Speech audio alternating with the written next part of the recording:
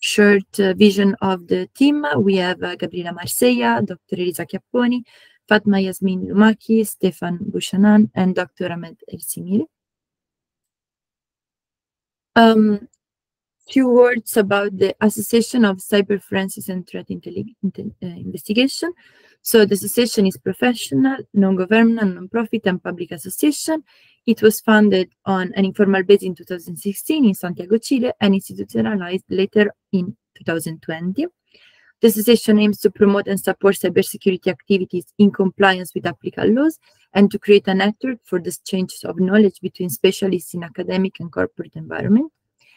The association is also involved in international joint research projects such as the Cost Action CA 1712 for digital forensics via intelligence system. Additionally, it is involved in training programs that are aimed at increasing technical skills among young professionals in a wide scope of cybersecurity and cyber forensics field. The association aims to inspire the next generation of underrepresented groups by creating a learning community of students, professors, and industry professionals. It connects future cybersecurity practitioners on campus with leading professionals through meaningful engagement and practical guidance. So here we can see the vision of the association. We have both research, software development, and education, but as well prevention, detection, and response, all in the same picture. Let's now talk about the collaboration opportunity. The association encourages members to volunteer their time to give back to their community where there is a need for their expertise. To that end, ACFTI is in particular interested in organizations that would be willing to sponsor our initiative and offer paid or unpaid internship in cybersecurity. The association is also continuously looking at partnership with organizations offering training to create opportunities for our members to gain hands-on expertise in their field before graduation. And the areas requiring volunteer include involvement in organizing participation in summits, workshops, conferences, journals, and open science venues affiliated with the association. We also need volunteers to aid in development of open source DFIR tools. So if you're interested, feel free to contact us. Now I would like to show you the new website for the DFIR stream. We have a website in which you can find all the next talks, but also the recording of the previous one if you had missed one. And also you find there the form to for applying for the next DFIR session or to nominate someone that you think would be suitable to give a talk in this community. I would also to remind you the call for paper for our workshop, the IEEE CSR workshop on cyber forensics and advanced threat investigation in emerging technologies. That will take place in September. The paper submission will last a bit less than 1 month. The deadline date is June 3rd. So I hope that you will consider submitting your work in this venue. And I will provide as well in the chat the link for this, so you can directly go there. And now let's introduce the speaker of today, Dr. Chen Liu from Clarkson University. Thank you for being here today. Dr. Chen Liu is currently an associate professor in the Department of Electrical and Computer Engineering at Clarkson University, Potsdam, New York. He received his bachelor in electronics and information engineering in 2000 from the University of Science and Technology of China, the master degree in electrical engineering in 2002 from the University of California, Riverside, and his PhD in electrical and computer engineering in 2008 from the University of California, Irvine. From 2008 to 2012, Dr. Liu was an assistant professor in the Department of Electrical and Computer Engineering at Florida International University. His research has been focused on the interaction between hardware and safety and software, especially low-level hardware information to model the software behavior. Dr. Liu is a senior member of IEEE and ACM, is also a member of IEEE Computer Society, ACM SIGARC, and ACM SIGMicro. And today he will give us a talk that is titled Low-Level Hardware Information Assisted Approach Towards System Security. I remind you that you can write your questions in the chat, and then we will read them out loud and Dr. Liu will answer them. So without further ado, I give you the floor to Dr. Chen Liu for his talk. All right. Thank you very much, Alisa, for the introduction. I just want to check, can you hear me? Yes. Okay.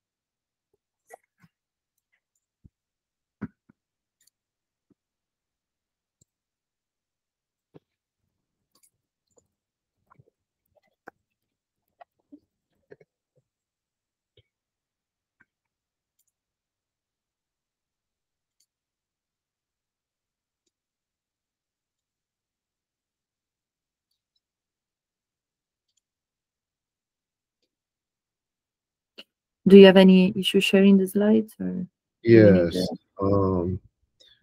It says that, oh yeah.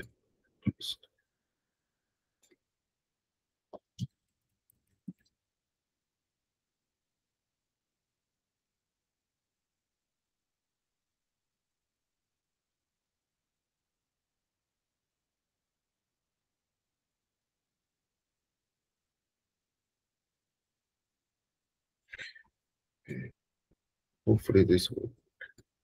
Okay. Okay.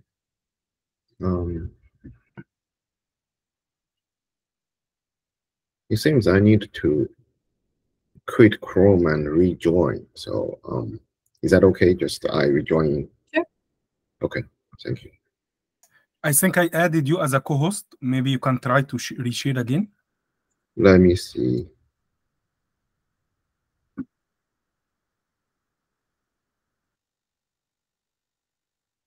It says Google Chrome settings give me trouble, I think.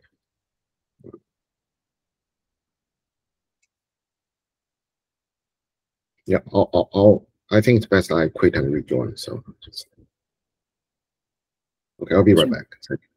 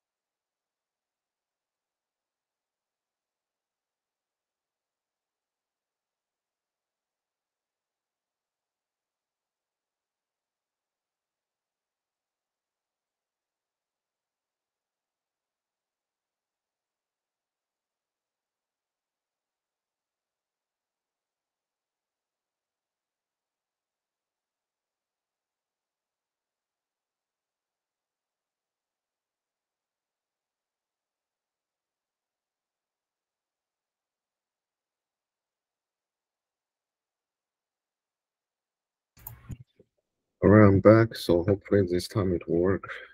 Mm-hmm.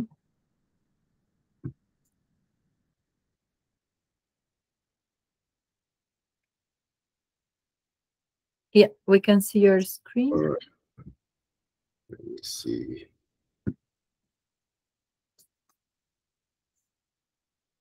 How about this? Perfect. Thank you. Okay. Yeah. So sorry about the technical difficulty.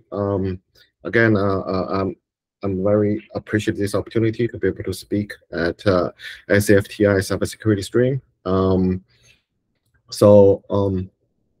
little bit about Clarkson University. We are located in upstate New York. in US, and we're in a small town called Potsdam. So for the European audience, so the Potsdam in Germany is much more famous. So we are, I think we are the second place that called Potsdam. So, and we are very close to the Canadian border from the US side. And as you can see, we can get very cold in the winter. And so the university actually is founded in 1896, currently our total enrollment is around 4,000 students, and about 400 is graduate student, and about 3,600 is undergrads. And so Clarkson University is a private national research university, so which we offer degrees from bachelor's to master's, and as well as PhD.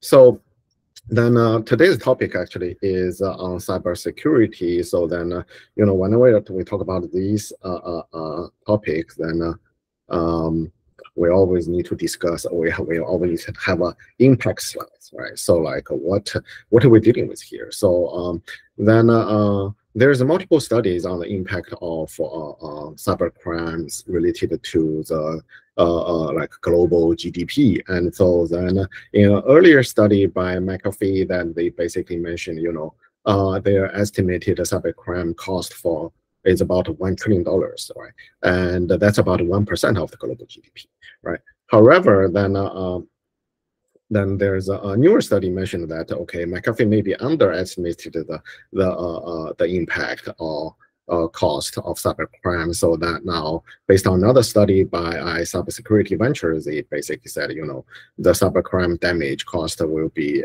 is around $6 trillion for a year. And then yet there's another study basically showing, okay, that there's a 15% increase every year on the impact of cybercrime to the world. So then by 2025, then we're basically the cost is at $10.5 trillion. So that basically means the impact of cybercrimes, right? Because we are more and more living in a cyber-based world, right? And so then for us, right, so this topic, then we narrow down a little bit. Okay, we narrow down a little bit, then we're mainly discussing malware. Okay, we try to detect malware. So malware plays a role in the cyber crimes, and then we're dealing with actually one of the top one malware scenarios. That is actually ransomware. Okay, so and then before that, okay, let's discuss that from a hardware architecture point of view, like what are we dealing with here, right? So this is a traditional traditional graph, like describe the interaction, okay, between software and hardware, right? So what you do is normally you have a computer, right? So you're running a program XYZ, then through the operating system running it on hardware, right? And normally this is only a one-way information flow, because if you think about that, is you compile your program, right? You generate binary, and then the operating system will schedule your process, schedule program as a process, right? And onto the hardware, then it's being executed. So then in this way, right? So basically there's no information flow back.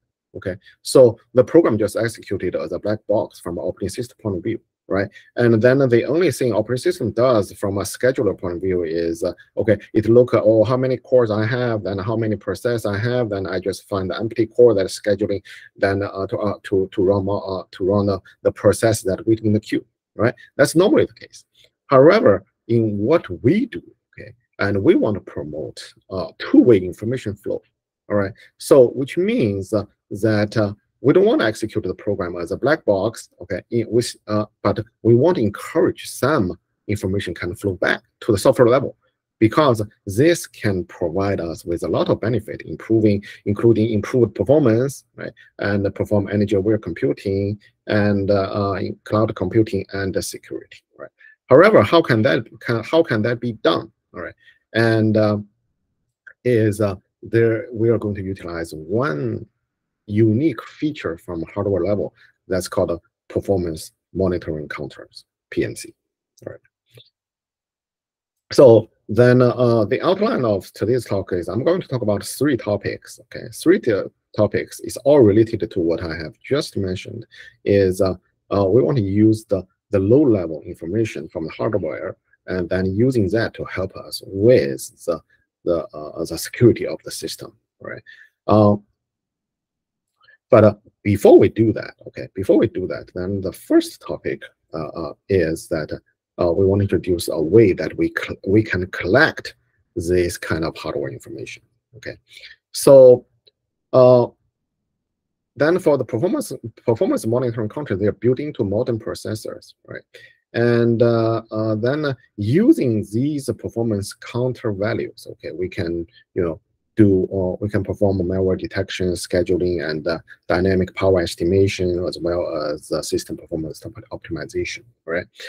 However, we are not the first group to looking at, right? How do we collect hardware performance level counters to use that to our advantage. Okay, there is many tools have been developed to provide high-level APIs to access these low-level performance counters, right? Including perf, which is built into the Linux kernel. Okay, and then including Poppy and as well as Limit. All right. So now, however, these tools, they all have their own limitation. For example, like perf tool is very commonly used, but the timer granularity is kind of limited because they cannot go lower than 10 milliseconds, right? And then Poppy is, and also perf and Poppy, they have their performance overhead is kind of high.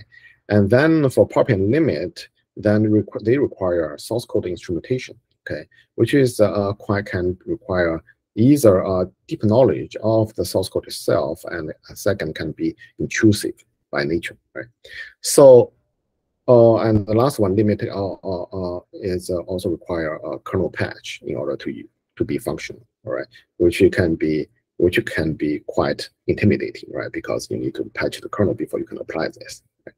So what we look at, right? So before we jump into the malware detection, so what we want is, okay, we need a better tool. A better tool can help us collect hardware level information. So that's why we introduce Caleb. Okay, so it's called a kernel lineage of event behavior. So in short, Caleb, right? And then what we want is we want Caleb to be able to provide the hardware level informations in a fashion of precise, non-intrusive, low overhead, and high periodicity. Okay, so that is our target. We want to use this to be able to, we want all these benefits in this tool we developed so that we can get better performance hardware level information. Because once we have that, because you can imagine that will greatly benefit us than when it comes to malware detection. Okay, so which is the second part of my talk. So now this is the system model of Caleb, right? So now that we divide into user space and kernel space. Okay, so then there's a controller process which controls the kernel module from the user space. All right, and this including like start and stop the collecting, and then initialize the kernel module and everything. Right, and then the kernel module is on the kernel space, right? And it basically access PMU. Okay, so PMU stands for Performance Monitoring Unit. Okay, Performance Monitoring Unit, and then it's a special hardware register used to monitor hardware events, and then the performance monitoring counters actually is inside PMU. Okay, so that's what we're looking at, and so kernel modules will go to PMU, then accessing these special registers to get the hardware level information. Okay, and then lastly, the monitor process is that the one you're interested in. Okay, so the process can be a program, right? And also, in addition to individual program, we can even perform a system level monitoring. So that's a basic two different monitoring scenarios. All right. So then the process flow, or basically, is we divide into 5 phases. Okay, this including, since it's a kernel module, right? So you need you need to initialize it. So there's include, so the first phase is module initialization. As you can see, this divided into kernel space and user space. Okay, so then once the kernel module is initialized, then we'll start monitoring. All right, we'll start monitoring. Then once the process is done, we'll stop monitoring. Then we'll do the perform the de-initialization of the module, and then we log in the result out. Okay, so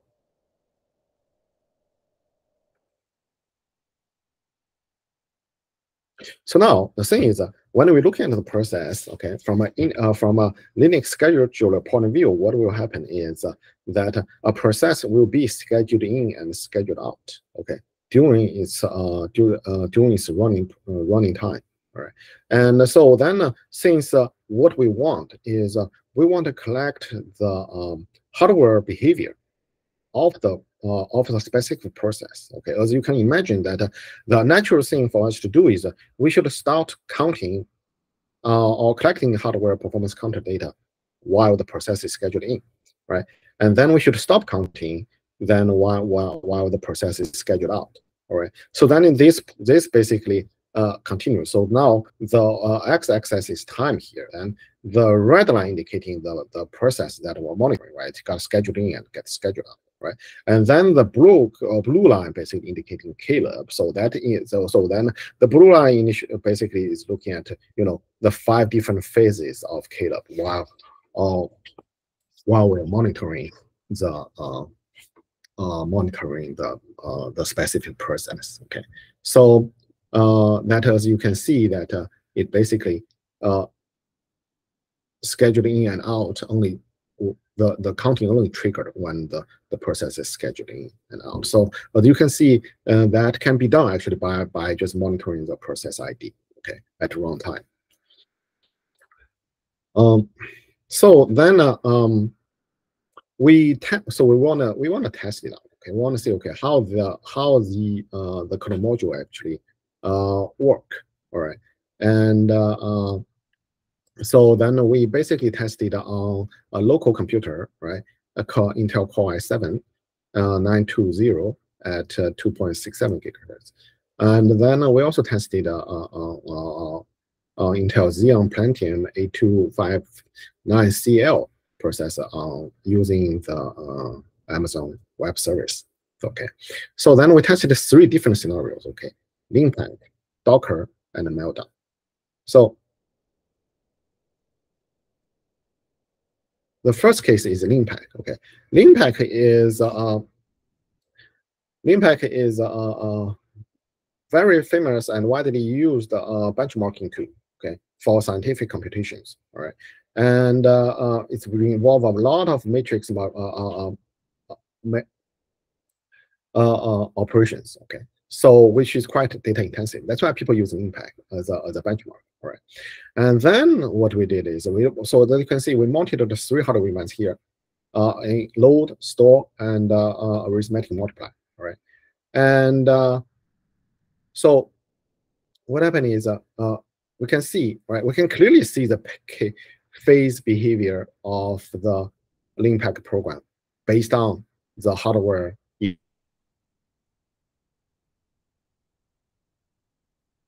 event.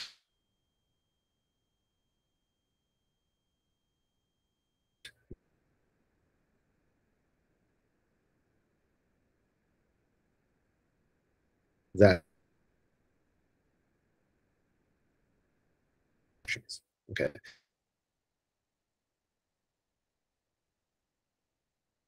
So then we can see, like at the beginning, of course, you have a initialization phase, right? So we should perform a lot of load store instruction, but we're not doing any computations. Okay, and then when we begin, right, you can see a clear phase for computation, right? Clear phase for computation, and then you do a lot of load and computation, but you are not doing too much stores, right? And then once you finish that phase, you can see that we need to put the result back, and so that's when you have a rise of the load instructions, but a decrease on the computations. Okay, And then this phase continues. Okay, this phase continues. So then we have another computation phase, and then we have another store phase, right? So this is normally how your scientific program is run, right? But as you can see that using KLab, we can clearly capture the phase behavior of the program, right? And then we also look at, okay, by running KLab, what's the overhead, right? What's the overhead impact on the impact program itself? Then we say, okay, there's a very small floating point operation losses we measured, which is at 0.64%. Okay, compared with we do a similar thing with Linux perf, the overhead is 7.08. Okay, so that you can see we have a much lower overhead, even though we're basically capturing the same thing with other tools. All right.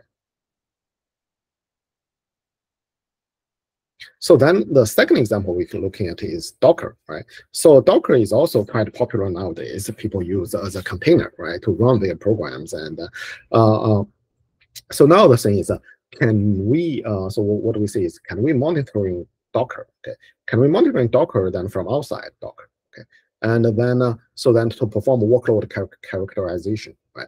So then in this case, what we did is, okay, we run different Docker images. Okay, we run different Docker images, then we collect two things.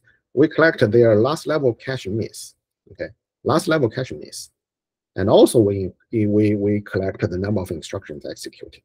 Right. So we collect those two numbers, and then we divide them. Then we get a metric called MPKI, which is misses per kilo instructions.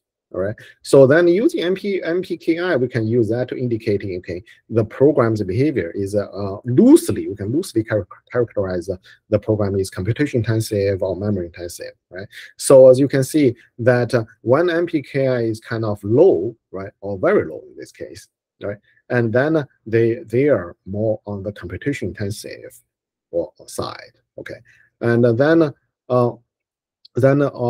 for these wild Docker images in the middle, right, they kind of have medium computation requirement, all right. But then for the one on the right, which has a very high misses per kilo instructions, as you can see that they put a very heavy load on the memory system. All right, that's it. So basically we can use this to characterize the workload, in this case Docker, and then which is a behavior is non-intrusive to the running program, because we don't need to know what you're running. All right, we don't need to know what you're running. We just monitor the Docker container itself as a whole, right?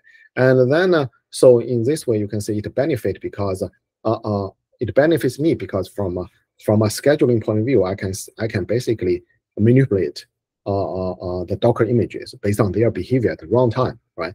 And then so on a common approach is I can pair a computation intensive container with a memory intensive container. So in that way, they kind of complement each other in terms of their demand on the software, right? On the hardware resources. So in that way, overall they can have better performance and throughput.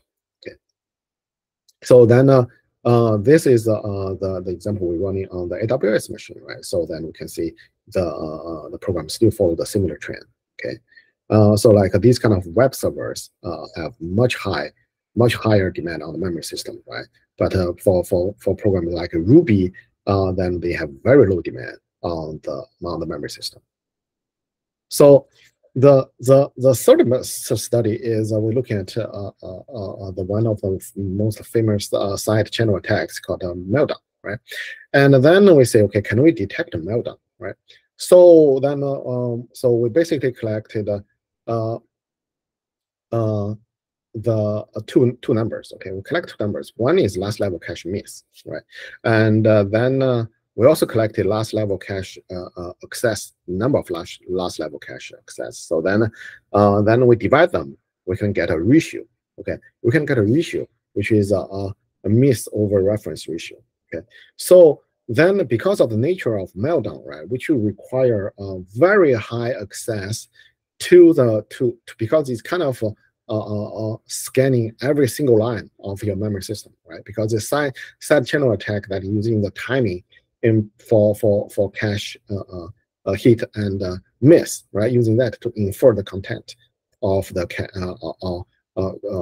cache line. So that's why, as you can see, that there for the meltdown, the cache you have a lot of ones, which means you almost every single reference you have is a miss, right? So that basically indicating what it does is basically it's a scanning through and evicting every single line of the cache, right? And which is quite irregular compared to your regular behavior, which is shooting blue here, right? Your shooting blue here is non-meltdown behavior. That's kind of what you expect, right? You don't evict your memory line like that. So unless you are doing this kind of attacks. So and then but this example basically showing you another benefit of Caleb, which is we can using we basically operating on high frequency timer. So we so for example, we can operate at 1 millisecond or even 0.1 millisecond range.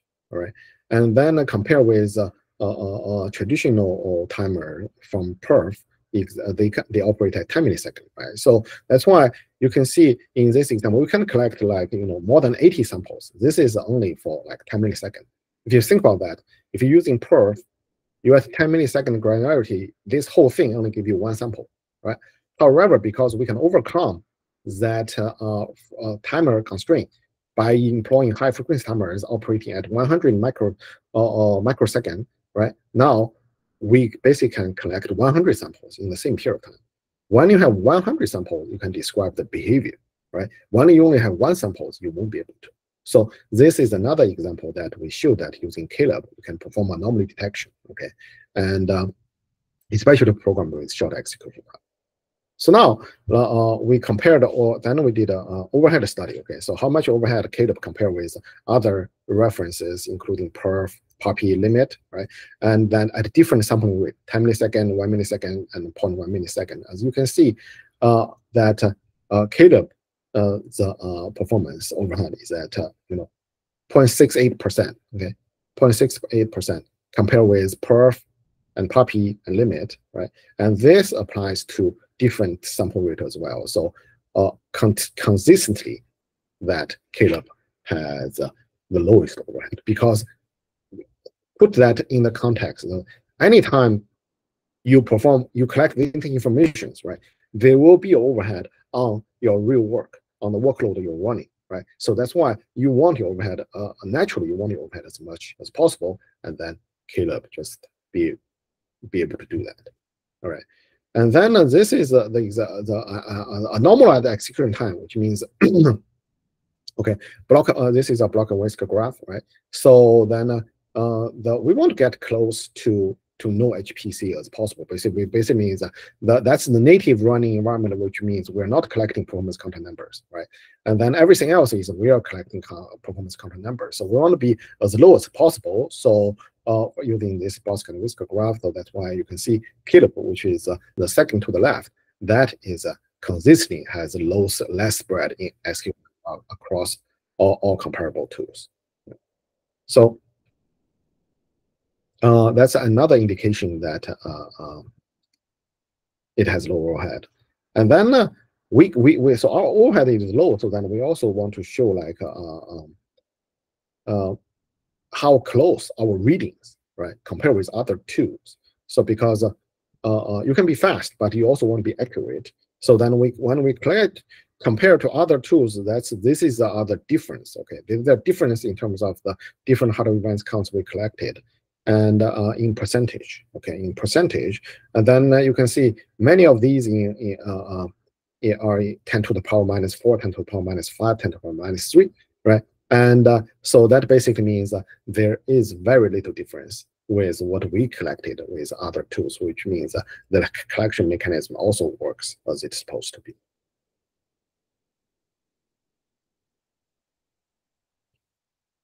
So, here is a summary of this piece of work that we basically introduced Caleb, a kernel module-based approach for performance counter collection, and then it's non-intrusive to the program being monitored, and it can provide high-frequency sampling up to 100 microsecond, right, which is 100 times faster than the current available tools, and then it also has very low and negligible overhead, right? So now, move on to the second topic of today, which is now we have that tool, right? So we want to use that tool to advantage. So this is we want to introduce a lightweight hardware anomaly real-time detection framework targeting ransomware. Okay, so ransomware nowadays is actually the top one malware attack that is cause a lot of damage, right? So now the question, so basically is because of this number, that's why we pick ransomware. Okay, that's why I pick ransomware, because that's so since it does so much damage that we want to detect it. Okay, so and then there's so detect ransomware, right? So one is signature based. There are existing approach including signature based, network analysis based, and the data behavior analysis based, right? So signature based is traditional way, right? But the thing is, signature based, you kind of need the signature in the first place, which means you cannot detect something you don't have a signature, right? So network analysis is mainly monitoring the network traffic, okay? And then data behavior analysis is to detect the data change or file generated by ransomware. Okay, so then what we observed is these different attack detection approach should be deployed in conjunction with each other. Okay, so now what we propose is a hardware anomaly real-time detection called lightweight, called HardLight. Okay, so then the HardLight composed of two modules. Okay, data collection module and classification module. Okay, so so now for the data collection module, right? That's where we can see that what we use, apparently we use Klub. All right. So based on all the benefit I just described, then we use Klub to monitor, to basically collect the hardware level information. All right. And then, but however, the thing is, we need to select. Okay, what are the hardware events we need to select in order to monitor ransomware, right? So we did a study. So in this case, we use different hardware events. Then we say, okay, which one of these hardware events then is best at detecting ransomware?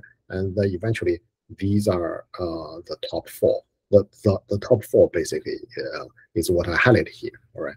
So the reason why we selected four, okay, because what we want is we want to perform real-time monitoring of the system. Okay, real-time monitoring. However, what microprocessor does is it only gives you limited number of hardware events you can monitor at runtime. Basically, the configuration, for example, the common configuration for Intel processor is 4+3. You can you can monitor 4 programmable hardware events, and you have then there's 3 system default hardware events, including number of instructions, number of clock cycles, etc. Right. So that's why we selected 4 here, because we can only at most monitor 4 at the same time at runtime. Okay. So we pick the top 4, and then right, and then another one actually. Then in the classification module, right? Then we use semi-supervised anomaly detection. Okay, so there's 5 kind of here because we used 4 from previous one. We also used the number of instructions as well. So which is a system default. So that's why I did 5. And then we use the semi-supervised anomaly detection. The reason is we only use the benign data. Okay, we only use the benign data while doing the training process, which means we didn't use any malicious behavior from the ransomware during our training. We only use the benign behavior in our training, and we use that to detect ransomware. So that's why the whole thing is semi-supervised anomaly detection. Okay. So then the experiment setup is we perform an experiment on user machines, right, with regular workload. Then we deploy the data collection module, okay, on the user machine to collect the hard information. Then we send this. Then we deploy the classification module, okay, and on a different machine, okay, and then we choose to classify as a classifier machine, right, and then to see how it works, we deploy the ransomware on the user machine then to see if we can detect it or not. So this is we use the LSTM classifier. Okay, so you can see this is the benign case, right? Benign case, the red line is a threshold, so that you can see most of the cases, the benign behavior is below threshold, right? There's a few cases above, but most of the cases below threshold. However, when it's a ransomware case, as you can see for these different hardware events, right? And then the majority of them, they are above threshold, right? So that's basically indicating that there's a difference in their behavior. That's how we can classify them, right? And however, then we cannot just using the raw numbers, right? And because then there will be too many false positives. So that what we did is we used the WMV. We used the weighted majority vote. Okay, we used the weighted majority vote. That basically means just one performance counter saying it's normal is abnormal is not enough. So we need a majority of the counter saying it's normal, then we say it's normal, right? So that's why you can see after the majority vote, we significantly reduce the number of false positives. Okay, and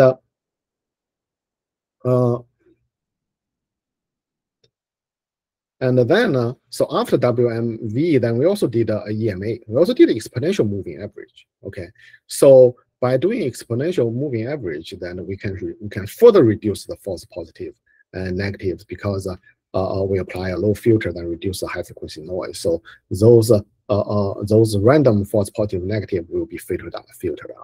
So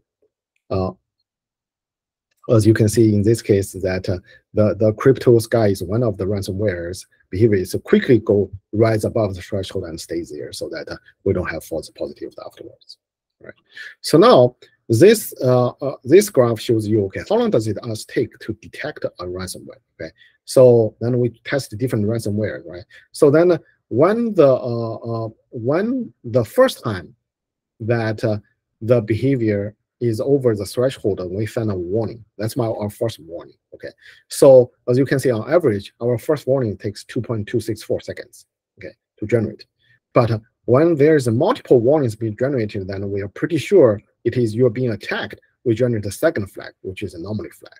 All right, and then on average, as you can see, that our average it's a 3.726 second for us to generate the second flag. Okay, so which is which we did everything in real time. We did everything in real time, and so overall, this time frame is pretty quick, because considering what the ransom trying to do is try to, for example, try to encrypt an entire hard disk, which normally would take hours to do, and then we can detect it in first 2-3 seconds, which is quite efficient. So then because we're running the classification module, right? So in this case, then to avoid interfere with user machine, then basically we offloading the classification module to the server machine, and so that because the server machine can be running the heavyweight machine learning algorithm, right? And then so then it will have very little impact on the user machine. The user machine can still focus on running the user workload, right? And also another benefit is the classifier machine can monitor multiple user machines at the same time, okay? Because you can so each user machine has running a classifier, so then different you can have multiple classifier running at the same time, right? Monitoring different user machines. So we think that is an advantage. And so overall, that we introduced hard light.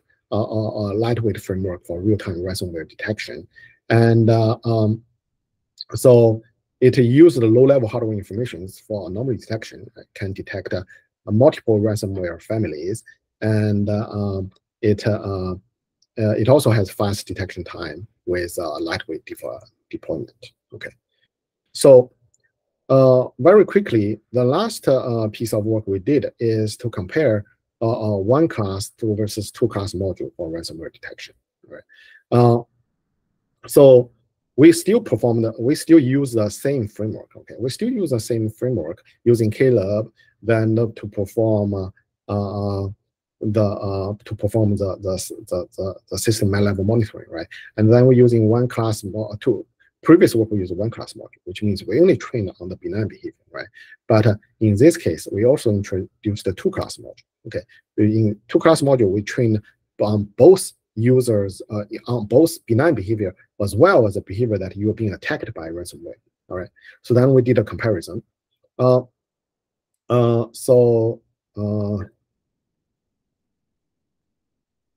then here is the one class LSTM model. We use the LSTM autoencoder, and then for two class LSTM module, we use the LSTM categorical cross entropy, and then this is a comparison. Okay, this is a comparison. One class module compared with two class module. As you can see, that apparently benign at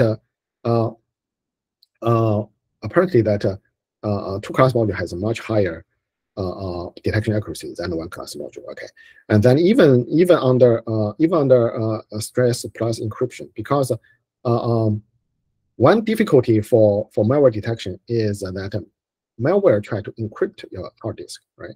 And then the thing is your normal encryption algorithm also try to do encrypt work, right? So, but your normal encryption work is benign behavior, but whenever your ransomware try to encrypt your hard disk, that becomes malicious, right?